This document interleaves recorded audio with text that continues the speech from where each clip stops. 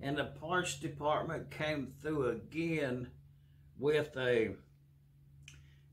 on these boats here, putting that back together, you know, if you're a stickler for authentic being real, then these right here, one goes on one side and one goes on the other side.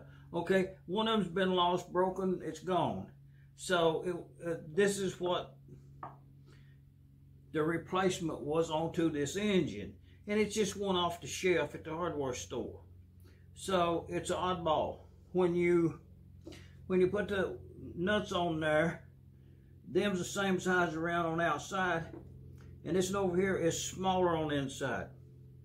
So in the parts department there, I have one of them. It's the wide ones. So I'm gonna put it right there and take this one out. So now we have a full set of them. I'm just saying. The parts department also came through with, you know, it's one of them things where, you know, you got an engine and you want to get it running, you do this. Nothing wrong with it at all. And it's what I think it's what they send you on the internet. If you buy 2 of these things for this engine, I think it's what you get in the mail right here, and it's just not right at all. It's too big. It's cadmium plated. It's the nuts that goes right here on these castellated.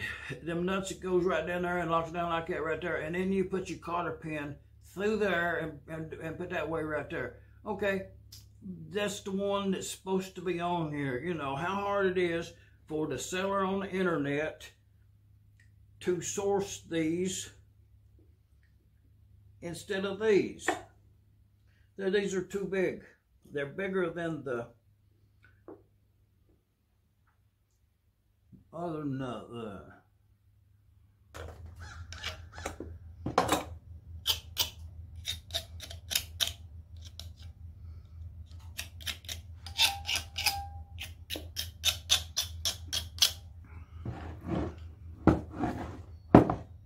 Well, one of them studs screw right out of there, and the other one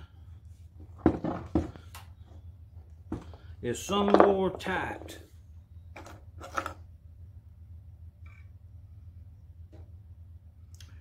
Actually, I should take that out of there. Well, it sure is rusted in there. Okay, not to be fooling around anymore. I done already scraped that gasket off there. That gasket on right there. I see them crows out there in the yard yonder. That's pretty cool. But anyway, I got that gasket off there. I'll water brush it a little bit, but we got to see to these valves right here. And the other day when I was looking at it, I noticed a couple of things on it that I probably ought to alert you, everyone. That blank page in your book, make a note concerning this. One being, when I was going to take this exhaust valve out, I just did that right there to see what the tension on that spring was, and there's none. Well, yeah, there's enough to hold it closed. There's enough tension on that spring to hold it closed, but nowhere near anything to require a spring tool. So I take that thing out of there, and the keeper, we'll get a new spring to put in here, because this spring is that's pretty smart right there. Needed about 4 or 5 more of these shims, and it probably would have brought that up to height, but we'll see to that and leave that shim out the next time. But just on the camera there, If I manipulate back here at the back, can you see how much play is in that? How much side play? To the point that it's no good no more. This is the first time I've ever had this valve out. Oh yeah, I'll show you what we're talking about.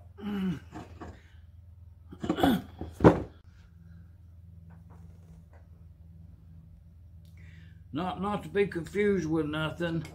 The item at hand is this valve, as we just done took it out of this engine. Well, I probably should put some more lights on for that.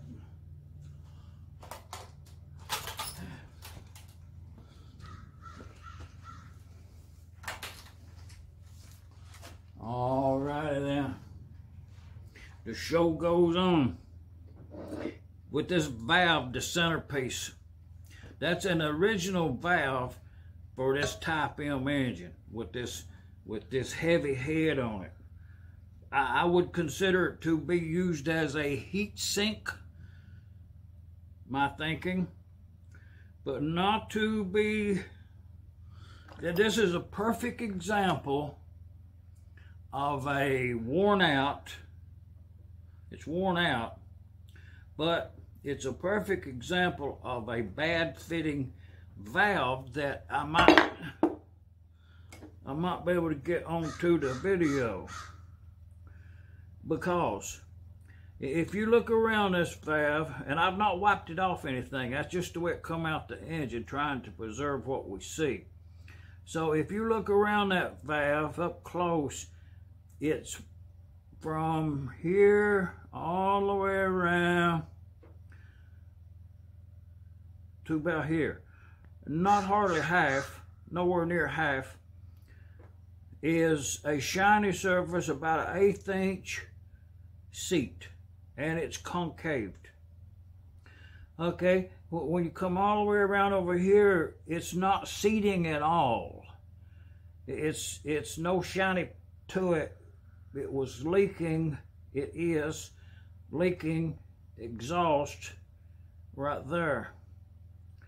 So I'll show you what I'm gonna wipe that.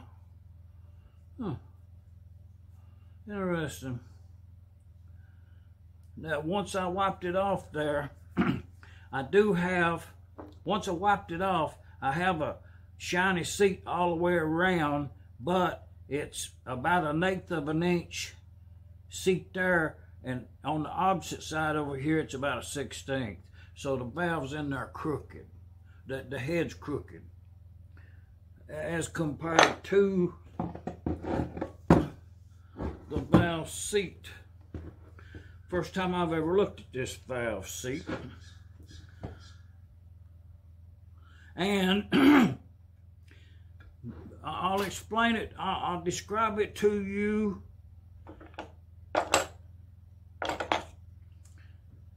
If you look around that seat right there, from this area all the way around to this area, looking at it that way, it's shiny. Okay, the other part of that seat over here has made no contact to correspond. I'm sure when you put this valve back in there, the two shiny places will, well, I can show it to you. Okay, this right here is a typical, this is the typical reason you have to crank your engines. When you're out there turning that flywheel more than 6 times, you know, something ain't right. This right here is probably that reasoning. It contributes to one thing can be amiss on these engines. Even 2 things can be amiss. 3 or 4. But when you keep adding them up, it's too much for the engine. This valve, as you noted earlier, and noted on that seat there, where it has soot on it, and this half of this valve had soot on it to the point where I couldn't see it being shiny over there. Okay, the reasoning for that is the valve spring was too weak to hold it shut.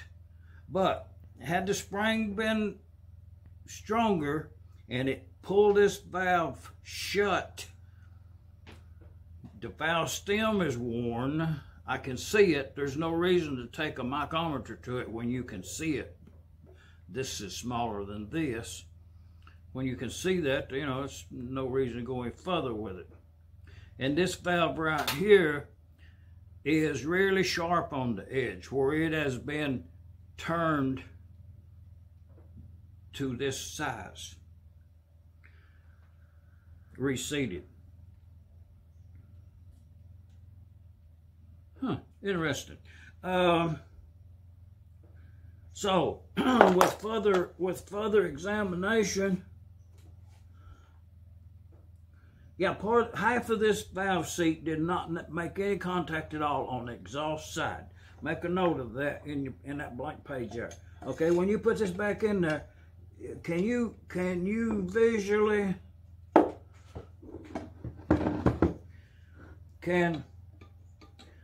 that's how much that valve guide is worn.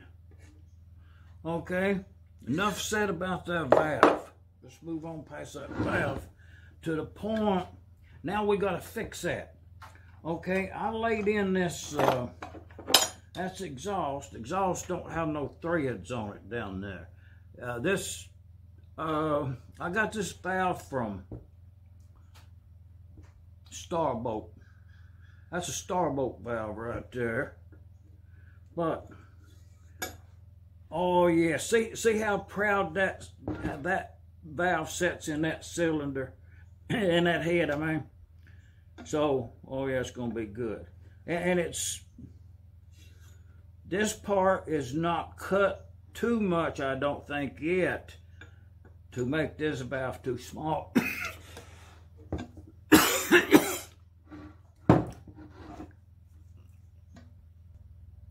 At this point,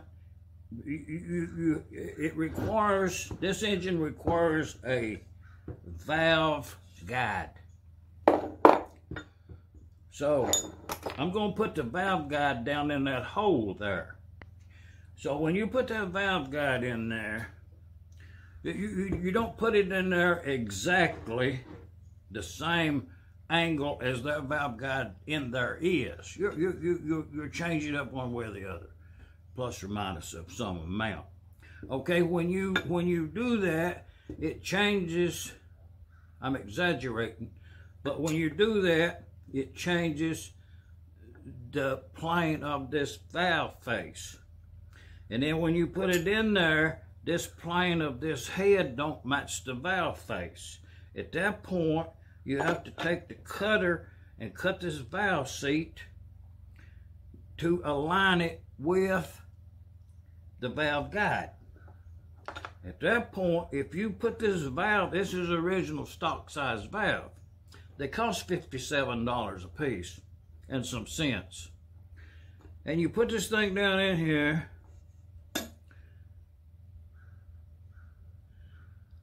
and if that seat, if the seat's too big, then you have to make an oversized valve. That remains to be seen in this case. Let's get that intake valve out of there and look at it. And this is what prompted the whole valve guide checkout, I guess. But to look at it before we loosen it up, that's how much it is.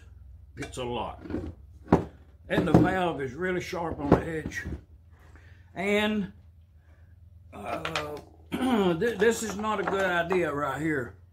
If you own an engine and you listening to this channel right here, this is not a good idea. You need a pin through there.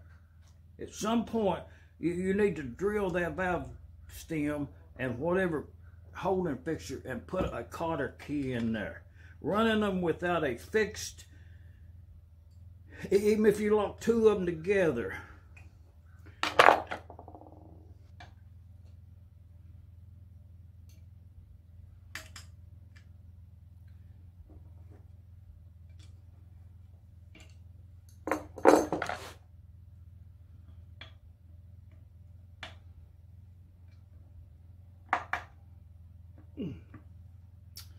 Well, you know, by me looking at this,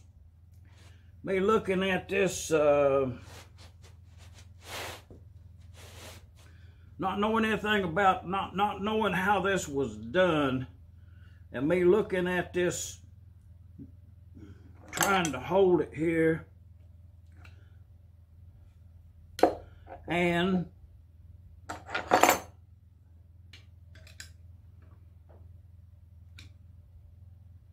to screw it off. So I think what happened is it was split in the middle and then braided, you know, opened up so that this nut could not come off. But at that point, you know, you rendered it to whatever.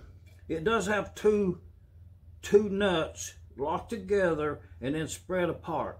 So it's needs a pin in it. Just, that's all I'm saying about that. Most likely where that cross piece is where the pin was at, and maybe it broke off or something. But,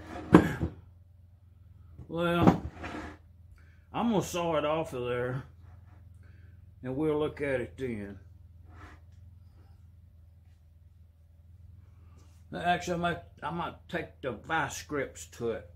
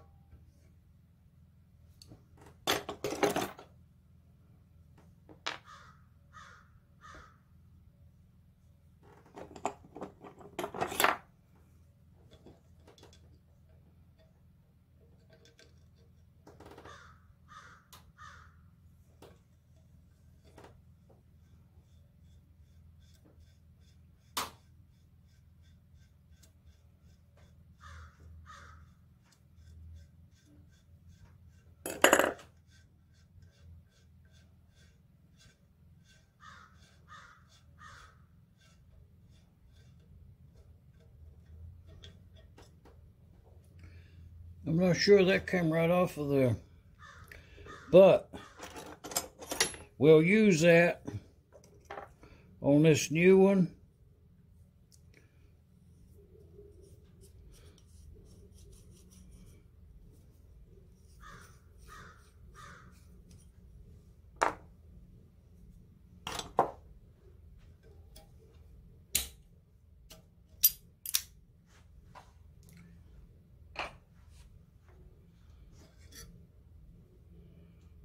Yeah, that's a good spring there. That's a new one right there. We'll reuse that. That's a nice spring right there. This intake.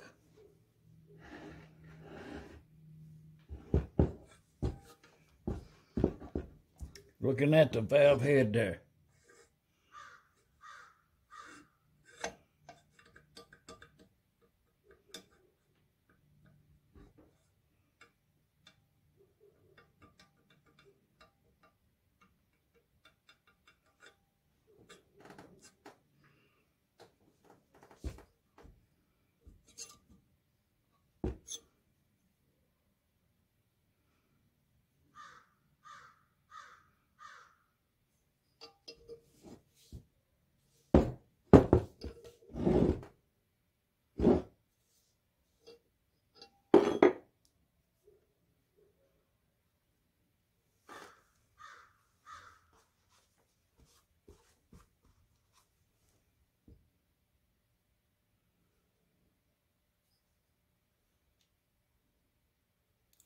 Well,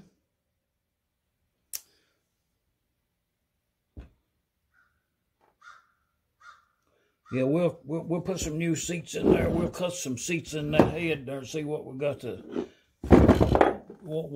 deal with. But in the meantime, back to this valve.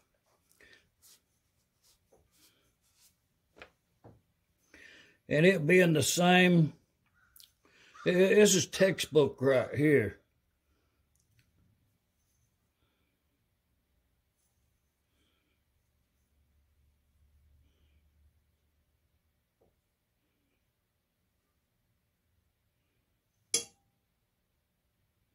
I believe this is probably an original valve also.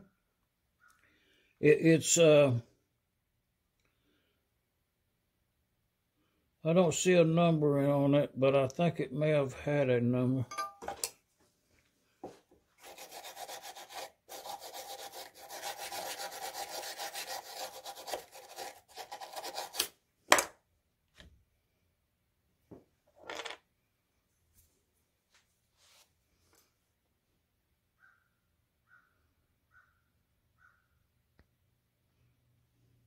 Well, it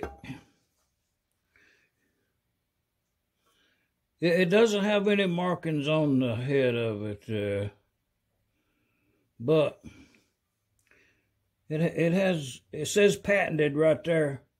That's all it says on it. But I think this would have been original valve to the engine, and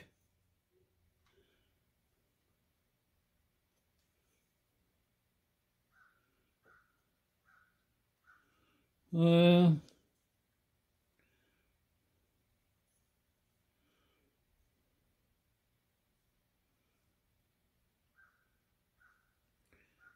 it also is been turned quite a bit and will seat deep into the head.